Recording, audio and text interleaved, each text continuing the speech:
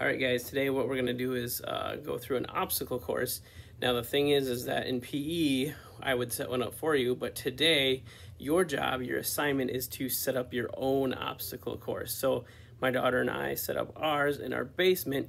You can pick somewhere that works for you using stuff you have around the house. Now, we just have a few examples, but I bet you can get a lot more creative than we did, especially if you're choosing to be outside. So good luck. Check out our obstacle course. So we got Addie here. She set up this obstacle course. Addie, can you say hi to the kids? Hi.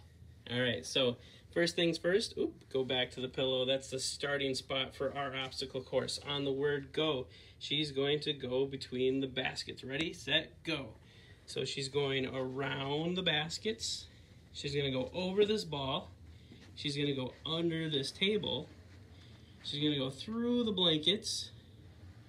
And then she's gonna go over the weight bench. And she's gonna go on the chair, on the couch, and then she's gonna jump back on the pillow.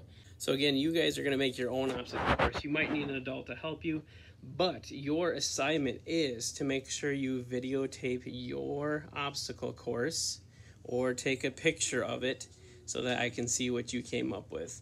All right, guys, good luck.